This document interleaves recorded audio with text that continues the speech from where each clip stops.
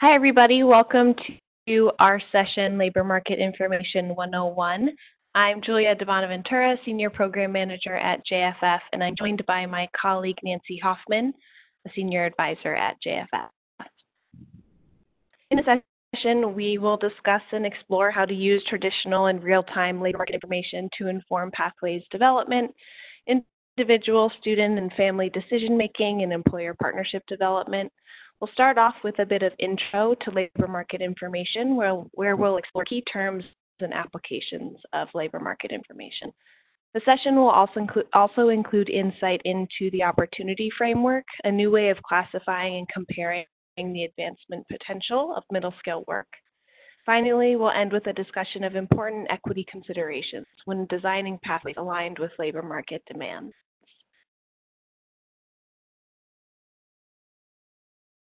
There are a number of ways that we can use labor market information in the design and implementation of pathways programming.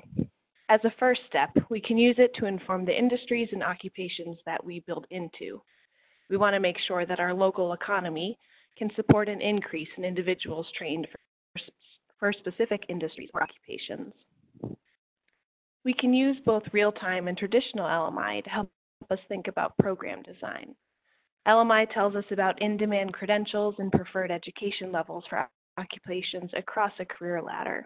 Real-time labor market information can also tell us about the competencies and skills that are of value to an industry, within an occupation, or to a specific employer. Real-time labor market information also gives us useful information about employers in our region, who they are, what their biggest needs are. It allows us to anticipate their needs as we explore partnerships and ensure that pathways design aligns with the workforce demands of our regional employer community.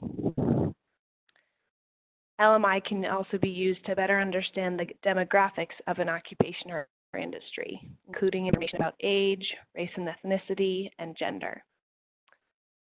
For many of you who are developing or have developed career pathway maps or program of study maps, we know you're thinking about how to use LMI to inform student and family decision making. And people have many decisions to make around which pathway to choose to pursue, what credentials to pursue, and inform their decisions around job searches and entry-level employment. There are two primary categories or types of labor market information: traditional data and real-time data. Traditional data is produced by public agencies such as the Bureau of Labor Statistics. It includes past trends and future projections on hundreds of standardized industries and occupations. Traditional data is information that has been collected for decades and is based on either mandatory tax records or mandatory employer participation in surveys. This kind of information is generally more accurate and complete than real-time data, but not as timely. Real-time labor market information, on the other hand, is collected using proprietary software like Burning Glass, which crawls or spiders online job ads and a database of resumes. It's more timely than traditional data, but sometimes it's incomplete. Oftentimes it's incomplete. It's only as good as the data available on our online job ads. Labor market information is analyzed and organized in two categories: industries and occupations. Industries are classified using a classification system called NAICS, or North American Industry Classification System, which is a production-oriented concept. This means that the classification system groups establishments into industries according to similarities in the products they produce or the services they provide. A given industry, therefore, might have employees in dozens of occupations within that industry.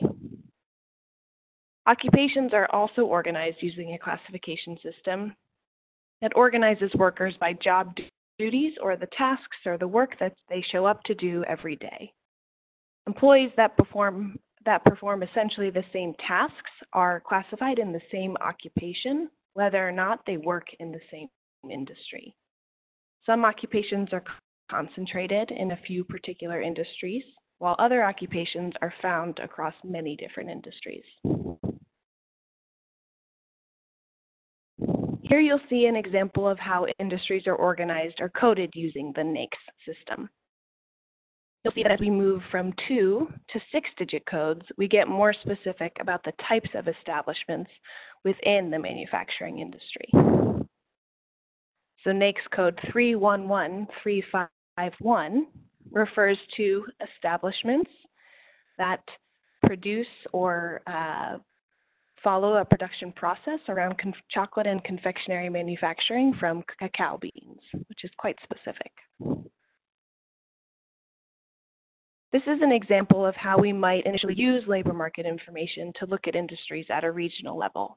Here you see we're looking at Honolulu County in Hawaii, and we've ranked the 2-digit industries by job growth. We can share data about the number of jobs expected to be added over the next 10 years, the average annual salary for the industry, as well as something called the location quotient, which you see all the way on the right side of the screen. A location quotient is basically a way of quantifying how concentrated a particular industry is in a region as compared to the nation. It can reveal what makes a particular region unique in comparison to the national average. Location quotients over 1 indicate that the industry in this particular region is more concentrated than the national average. So for Honolulu, you see here that industries with location quotients over 1, like accommodation and food services and government, are more concentrated here than they are on average nationally.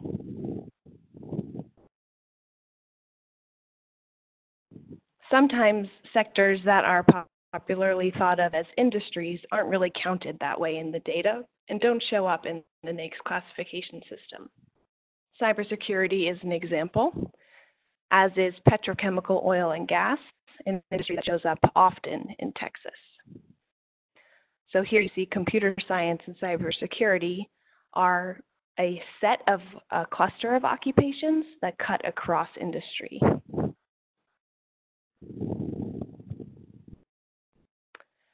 As mentioned earlier, occupations are also organized by a classification system called Standard Occupational Codes, or SOC codes.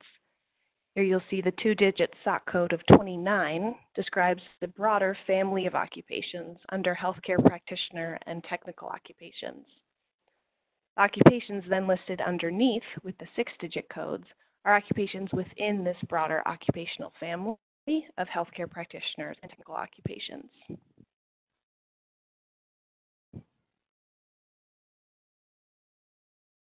To analyze demand, we take expected job growth, so the number of new employees that an employer anticipates they will need to increase production.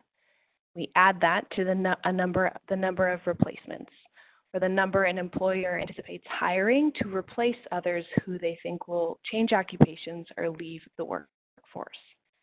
What we then get is anticipated annual openings, or the projected demand in an industry or occupation. One note here, when you see large numbers under replacements, it's often a signal that a large piece of that workforce is of retiring age.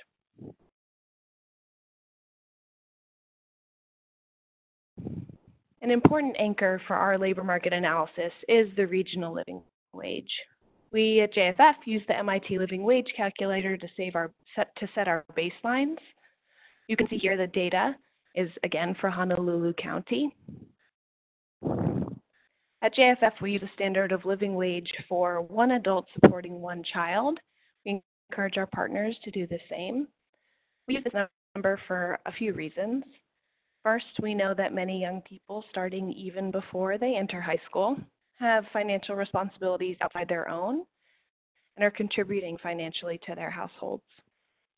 We also know that it can take some time for a young person to access entry-level opportunities following even completion of a pathway, and that they might stay in that job for a while, even as their families grow and financial responsibilities increase.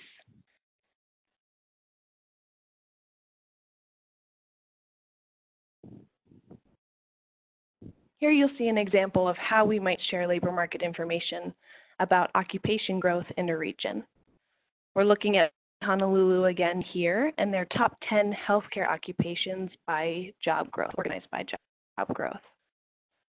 Occupations where you see the median hourly earning in red mean that those occupations at entry level offer a wage that is below the regional living wage for one adult supporting one child. The other information we can share is around the number of projected jobs to grow over the next 10 years, as well as the typical entry-level education preferred for that specific occupation.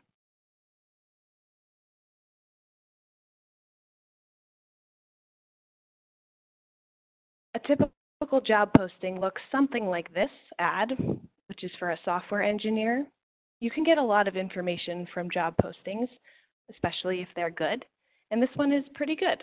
We have information about the company, where it's located, the job title. We also have information about the education and experience that this employer prefers for this level of software engineer. We also know what kind of work this person in this occupation will be doing when we look at the job tasks. From job ads like this,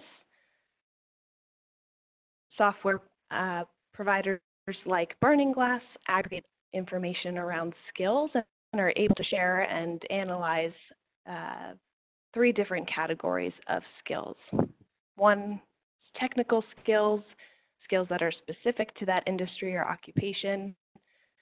Typically, someone would show up and utilize these skills every single day. Then there are the software skills that tend to be more specialized within specific occupations and can show competency in a specific tool or a digital skill. And then there are the employability skills, those skills that you will take from job to job, from life moment to life moment, that are often called soft skills, 21st century skills. In Burning Glass, you'll see they're called baseline skills. For a young person engaged in college and career pathways work, there are multiple touch points along their college and career pathway journey where they can and should use labor market information to inform their decisions. Right at the beginning, they can use LMI to inform a decision about which pathway to choose, which courses to choose within that pathway. And then as they move towards post-secondary or credential attainment, they're making decisions about whether to pursue a 2-year degree, a certificate, a 4-year degree, and what that degree will get them in their local labor market. They're also choosing between different 2-year or 4-year degrees or certificates as well. And then finally, as they transition into the workforce, and people are making decisions about which occupation to pursue, which entry-level opportunity to pursue based on labor market return for them. LMI, as we hope we've shared, is very useful, but it does have its limits. Traditional LMI, it's just projections based on past trends, and it's not timely in the same way that real-time labor market information is. It also doesn't capture emerging occupations or skills or big disruptions in technology. Real-time LMI, again, is only as good as the online job ads. And in order to access it, you often have to buy a license from one of the proprietary software companies. So again, LMI is only the beginning. It's a slice of the data that we hope folks use when they think about designing college and career pathways. We hope it's just a slice of data that young people use when they make decisions about their futures. In addition to LMI, we look to local drivers, to regional economic priorities, to feedback from employers in your community. We often find that it's helpful for workforce partners, for secondary, post-secondary institutions to bring labor market information to their employer community and have their partners vet it and tell them whether it shows up as true for them or not.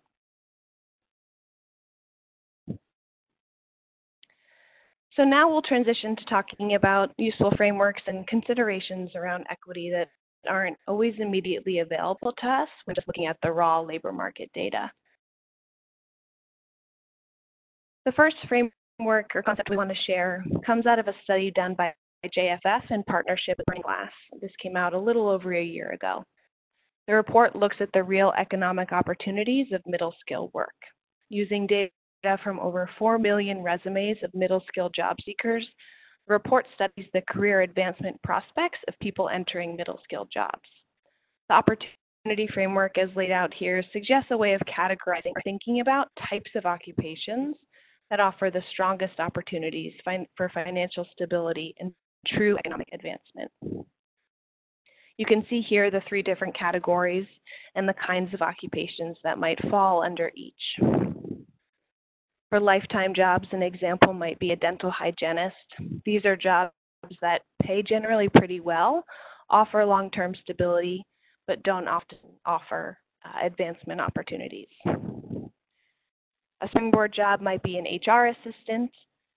These lead to careers where workers are advancing in different roles and they get more responsibility and greater pay within the same career field. And then static jobs, an example of which might be a medical assistant, don't typically lead to careers. They offer lower pay compared to other middle skill roles and often suffer from high turnover. Through our partnership with Burning Glass, we were able to access this very unique data source of resume data. The key metrics for this analysis looked at measuring job transitions, which measure job stability, career stability, advancement, and pay. There's a lot more to learn and interrogate about the opportunity framework, which we would encourage you to do by reading the report, which is called "When is a Job Just a Job, and When Can It Launch a Career?" At this point, I'm going to transition it over to my colleague Nancy to take us from here. Hello, everyone. I'm going to pick up from where Julia left off and talk about less tangible issues. What else to consider to help young people prepare for good careers?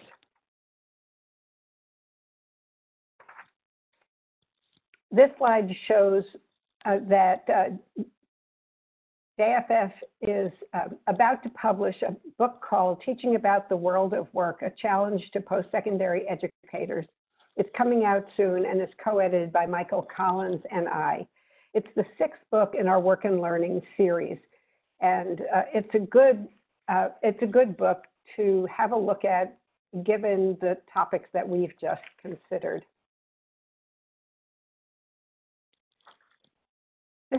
This book is the 6th in the series from the Harvard Ed Press, and the work of many of you show up in some of the chapters in a variety of these publications.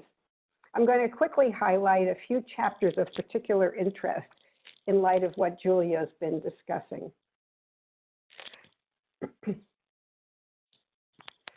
This chapter, perhaps the most theoretical in the book, steps way back and asks basic psychological and philosophical questions about work, not just paid work, but work in general. It also addresses loss of work, a situation we are now facing with dimensions unknown.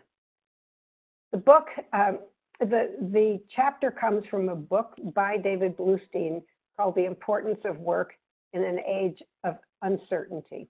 He asks these big questions about work. These are the main assumptions that underlie the theory. A word about a couple of them.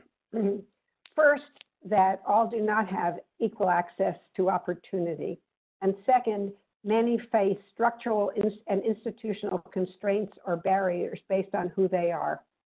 I can't not mention the reason for this picture. Why did I choose it? Least valued is caregiving and demands what we call emotional labor, which is expected especially of women and especially now, and either free or poorly remunerated. A second chapter, which is connected to what Julia was just saying about additional factors, like the way careers are developed, is called What Makes a Good Job. This chapter recaps the research and practice of the Good Jobs Institute, affiliated with MIT and developed by the work of Zeynep Tan, who teaches there. It tells why salary and benefits are only a foundation for good jobs. A good job is more than salary and benefits.